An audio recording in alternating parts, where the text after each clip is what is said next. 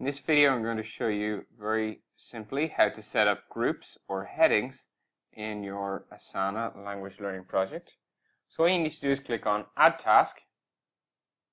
Then this will appear. You'll have the option to add a task here. And what we're going to do is we're going to type in the name of our group or heading, followed by a colon, and this will help us create a group title or a heading. And this can be used then to organize our tasks. So let's say in this language learning project you want to divide it up into a number of weeks.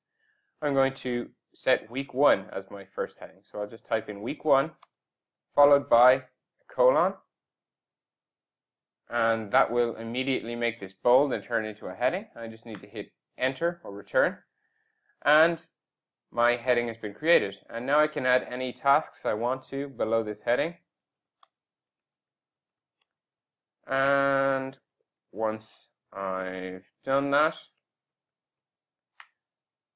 I can just add a new heading at any time by typing in the new heading, again followed by a colon, and that will create a new heading.